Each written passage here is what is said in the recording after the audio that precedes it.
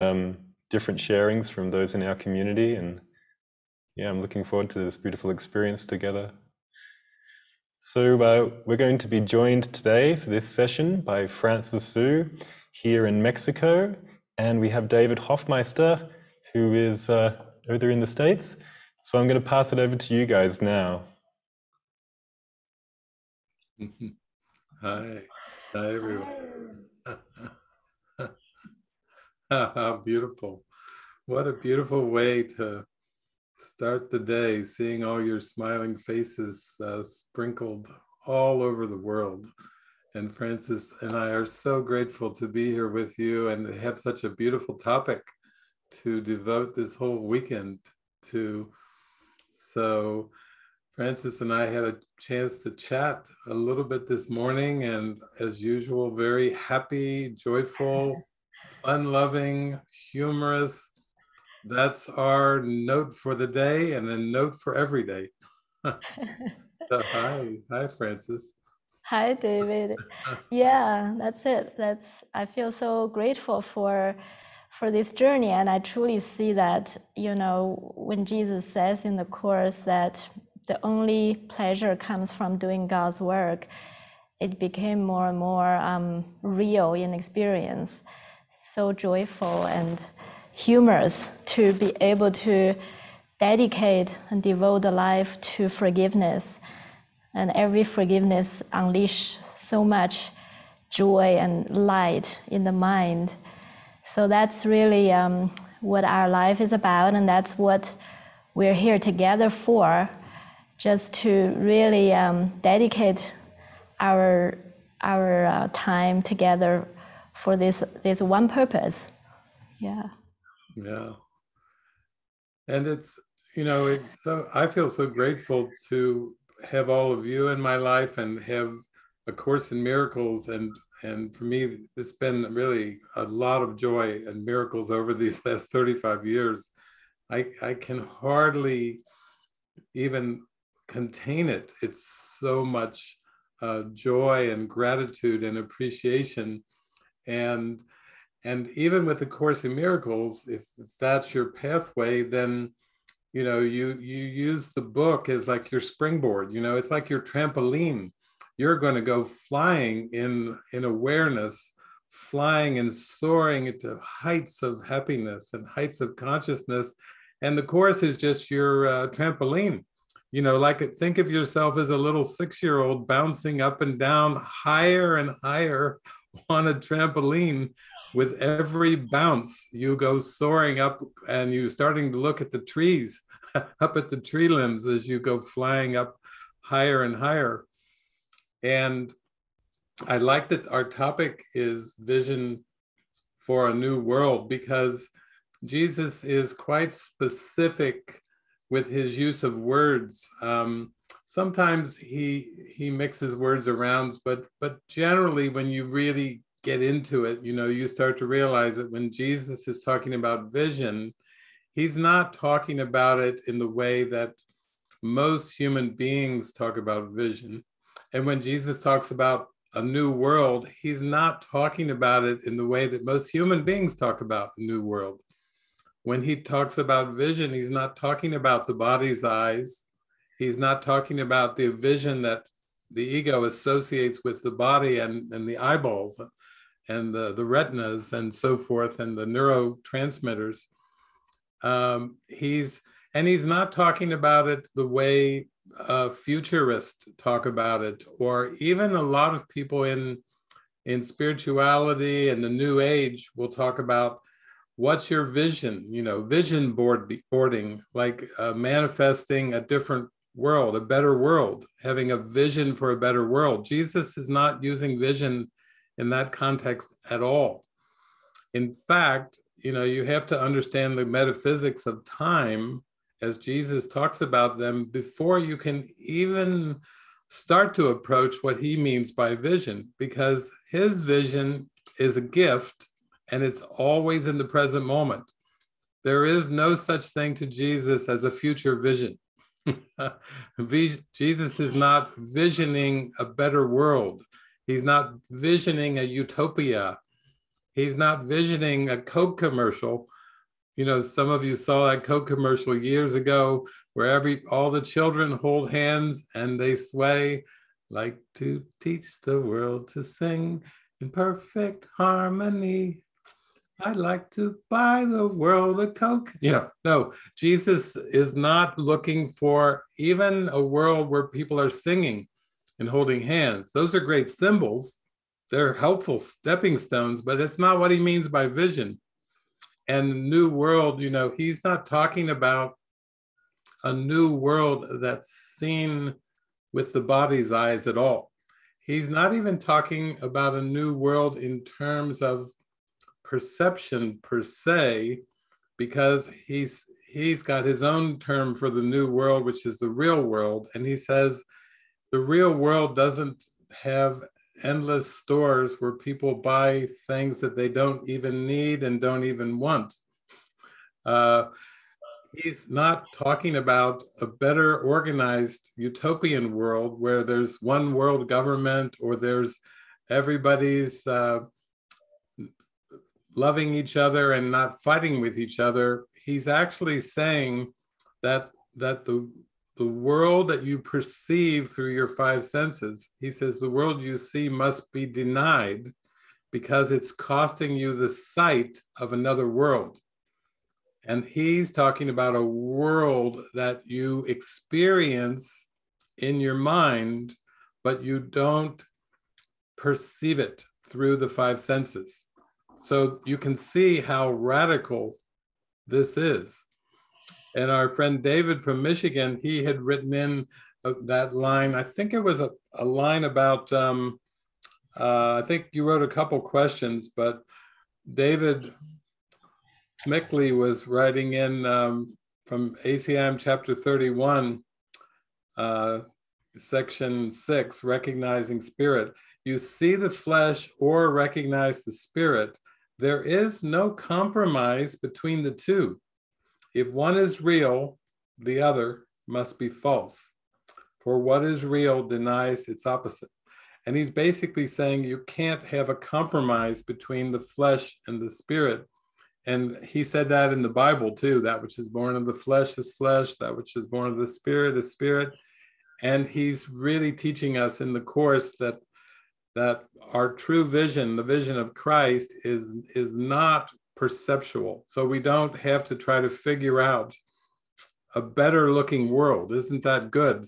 That we can let go of trying to manifest a better world in the future.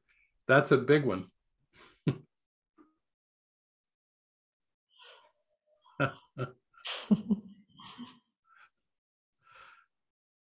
It's so beautiful too, because I think when we really go inward, you know, we can start to realize that we have a goal that is far different than all worldly goals. So it takes a while to adjust to a present goal, because all of us have been running around like a hamster in a wheel, chasing future goals. And this is not what we're after. And also, when Francis and I were talking this morning, you know, some of your questions relate to this idea of no private thoughts and no people pleasing.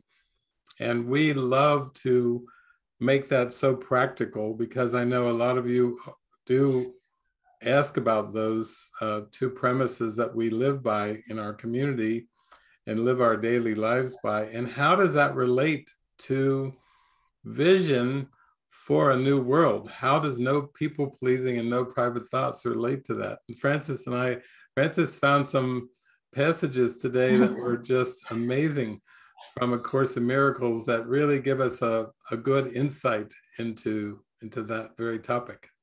Yeah, and I do like, you know, Jesus constantly refers to this course as a curriculum, but it's not just a book itself as a curriculum. It's actually our whole journey, our whole life, in his eyes, is used for one purpose: for correction, for healing, and to remembering this memory that we repressed and suppressed. So I always find it's really good sometimes to put everything in perspective, because it's very easy to get buried into the daily decisions. You know, David talked at the beginning about it's a time idea, and this idea is so deep and is so fundamental to everything. We're living our life as if there are new decisions to be made every single day and every single moment, as if all the past is still recycled in the present and then calls for our real mind energy and decisions. So basically this, I do want to read this because it kind of gives us a perspective of what it takes to gain the vision, you know, that Jesus wants us to receive as Holy Spirit's gift. So this is from chapter 12. And he said, "You cannot lay aside the obstacles to real vision without looking upon them. For to lay aside means to judge against. If you will look, the Holy Spirit will judge, and he will judge truly. Yet he cannot shine away what you keep hidden, for you have not offered it to him, and he cannot take it from you. We are therefore embarking on an organized, well-structured, and carefully planned program aimed at learning how to offer to the Holy Spirit everything you do not want. He knows what to do with it. You do not understand how to use what he knows. Whatever is given him that is not of God is gone. Yet you must look at it yourself in perfect willingness, for otherwise his knowledge remains useless to you. Surely he will not fail to help you, since help is his only purpose. Do you not have greater reason for fearing the world as you perceive it than for looking at the cause of fear and letting it go forever?" This is just really giving everything, putting everything into perspective. This is an organized, well-structured, and carefully planned program designed by Jesus and Holy Spirit for us to pretty much look at everything that is not true and offer everything to him willingly, without hiding, without suppressing. And that is healed through the offering, really. Yeah, it's great to have that context, because 2,000 years ago, Jesus appeared for the first time in a manger, a stable among animals and straw, and there was Joseph and Mary, and eventually there was some other characters, like 3 wise men coming to visit, bringing gifts. But so, you know, that's a symbol to us. Oh, wow, it's nice that holiness was demonstrated and acted out in that life so beautifully. And so we have a human example of how it is to be as loving as God is. How wonderful that is for the human race to have at last an example. But of course, the ego is in the mind, so it tried to distort that symbol, bring in some punishment and sacrifice and penance. You know, it tried to dress up that symbol with as much darkness as it could, drape as much darkness over that symbol to defend against what it was really pointing to. And then with the Course in Miracles, you know, it's like the Christ makes an appearance where? In New York City, one of the most populated cities in the world. That's not a manger. And in a very competitive medical center, Columbia University. Whoa, that's a lot different from the manger. And to two psychologists, a man and a woman. That's a lot different than a manger. And Francis and I love to kind of use the example of Helen Schuckman and Bill Thetford because they really didn't know what hit them. They didn't see it coming. And actually, they were two strangers who met in New York City in 1958 when Bill hired Helen to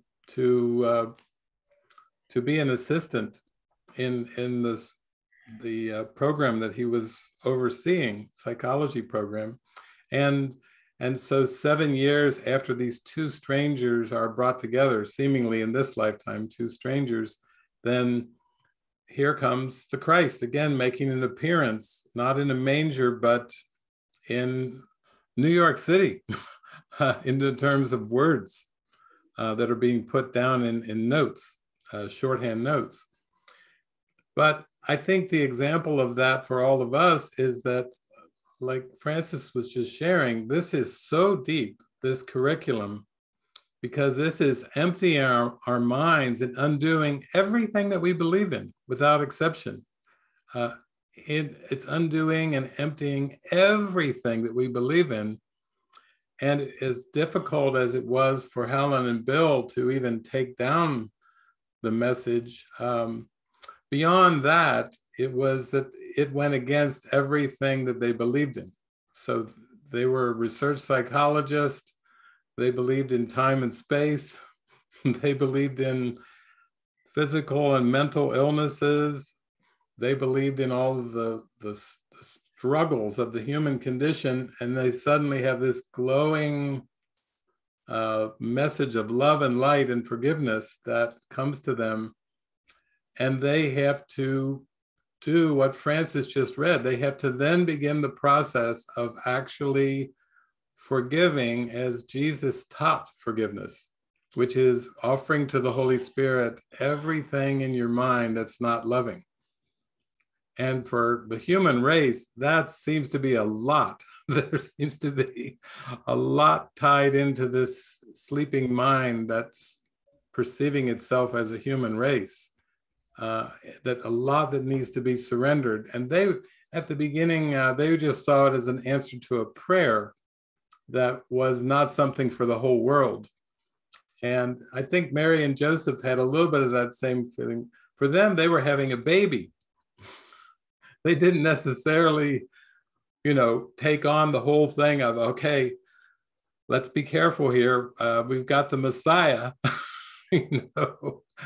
They saw it as a baby, and no one had any idea how impactful that baby's life would be, how important it was in the overall context of things. So I think what Francis was just sharing is so important because that's what no private thoughts and no people pleasing is based on, is the sense that God doesn't know of private thoughts, and the Holy Spirit has the capability of shining them away if they're freely and willingly offered to the Holy Spirit. Then they're gone. That's what Francis was just reading. But the human race is an attempt to hide, to keep them unconscious, to keep them secret, to keep them protected, to keep them hidden. That's what the human condition is trying to hide attack thoughts, hide grievances, hide fear, hide darkness. And Jesus is saying, oh, no, it goes the other way. The Holy Spirit can take them away if you offer them freely. And that's why we encourage the sharing of private thoughts. I know David Smickley was asking, that was one of your questions, was even like Does that mean I need to share all my private thoughts with the Holy Spirit? Yes. With your friends and neighbors? No. There will be people that the Holy Spirit will send you that you feel a safety with, that you feel a love, a protection with. You feel safe in letting your darkness up with certain ones, and those are sent by the Holy Spirit. It doesn't mean you should go out and spew your private thoughts all over your cat, your parents, your friends, your neighbors, like a machine gun. And you're just going to spray those private thoughts out on anything, on the garbage collector, on the postman, on the bartender. Please don't do that. It has to be that you have to be willing to give them to the Holy Spirit. And where you have a sticking point in giving to the Holy Spirit, then you'll be sent the mighty companions that will give you an opportunity to actually speak it up, in the safe context of healing release. So that's a key that people ask about the private thoughts. And I think no people pleasing fits with that too, Francis, because that's just a willingness to not hide things from yourself, really, to have honesty.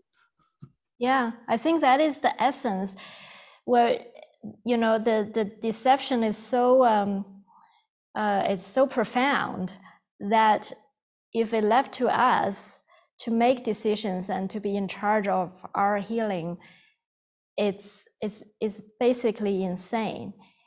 So really, this whole journey is for us to turn this trust over and letting up every single agenda and private agenda, private interest, wanting to be liked, people please, private thoughts. Because even just reading that, you can just realize, wow, we are in good hands. There is a well-organized, well-structured curriculum aimed at a goal that is destined.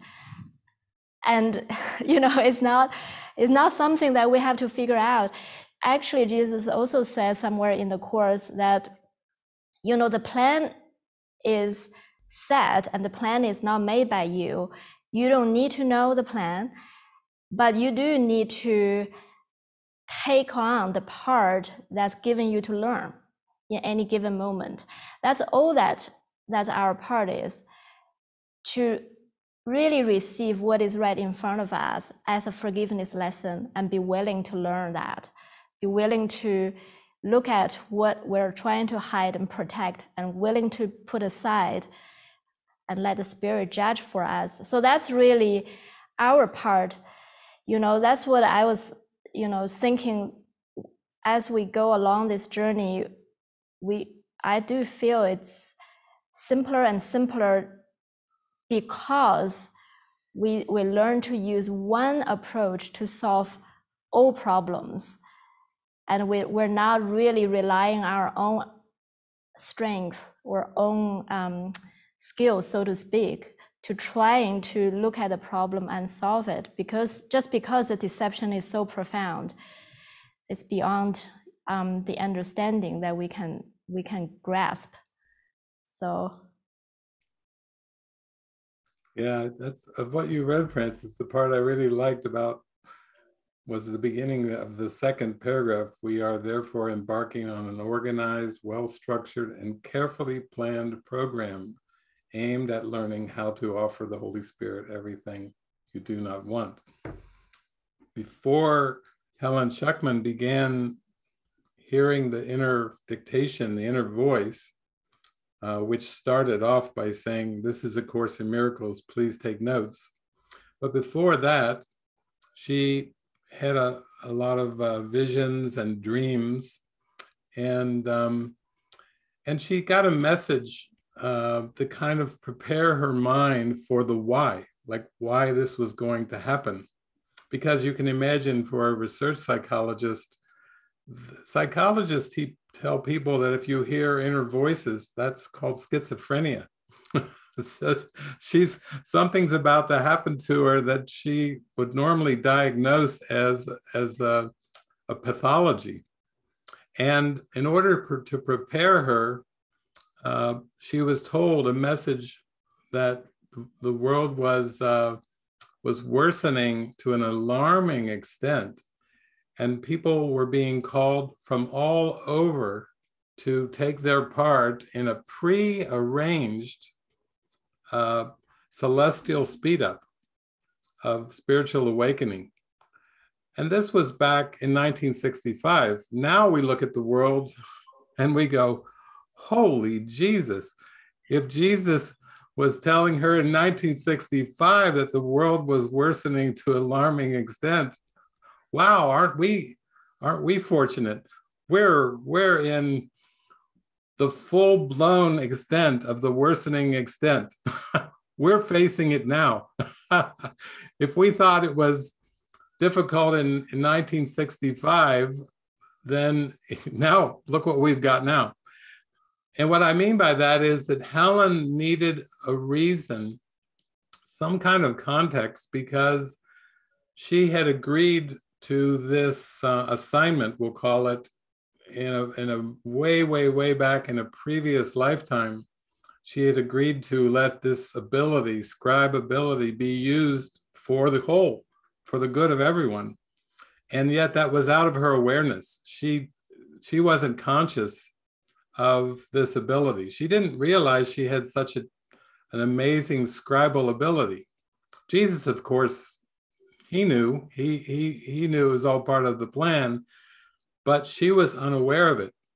And so when she first got hired by Bill, when she first went to meet Bill, you know, she was checking out some other job offers, and she didn't particularly want to work in a medical center.